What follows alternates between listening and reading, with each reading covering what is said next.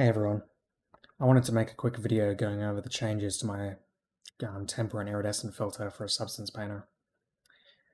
So now this filter is a collection of presets. So there is only one filter, and this contains the original iridescent and tempering effects, as well as a new steel heating and case hardening effect. So this drop down allows you to quickly change between these presets. The download is going to include the filter itself, as well as this smart material. And for 90% of times, you're going to just want to use this smart material, as this setup is just a really convenient way to drag and drop it into your document and make whatever changes you need to fit your model. So I'm just going to run through a bit of these smart material options now.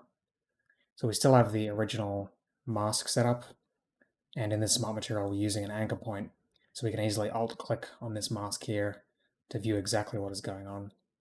So if I swap this out for the linear gradient here, and you can see if I change to my steel heating, this might be useful if you're doing something like a sword.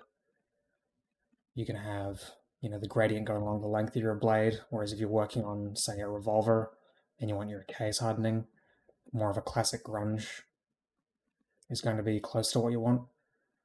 And for your model, you're probably going to want to come in and customize this mask either with your own paint layers or combining something like your thickness map for like the tempering of a sword. The thinner parts might get hotter, so you can combine the thickness map with some grunges.